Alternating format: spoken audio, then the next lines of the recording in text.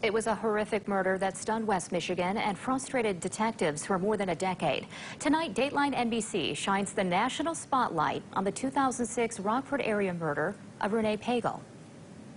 It has been a year now since her estranged husband, Mike Pagel, pleaded guilty to stabbing her to death as they neared the end of a bitter divorce. Target 8 investigator Susan Samples has a preview of tonight's Dateline on NBC.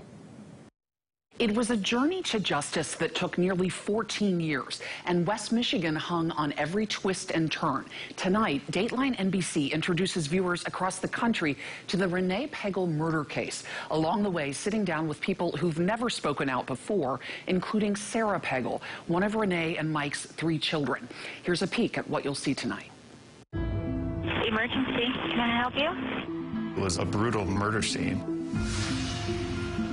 She desperately wanted me to spend the night with her that night, and I couldn't. It goes through my head all the time. I felt almost immediately it was rage that was built up. Somebody really had a deep hate for her. I said, Sarah, I promise you I will take care of your mommy. I couldn't keep that promise. It was very hard. I mean, your parents are your world. I think growing up with a single parent, you really hang on to the one that you have. I was so angry because he had taken my best friend. There was outrage when no one was arrested. We had a Remember Renee night once a month. Her friends wouldn't let us forget it. I just felt this passion inside of me to fight. I mean, she has been her own little private detective to keep the case alive. It really felt like there wasn't ever going to be an answer. I always wanted to work this case again.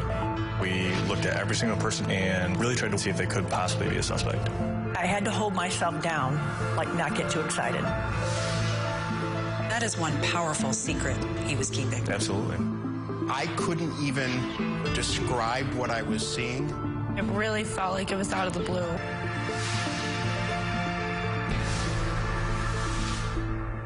Also among the new interviews, Dateline talked to that initial person of interest later cleared, the tenant who lived in Renee Pagel's barn.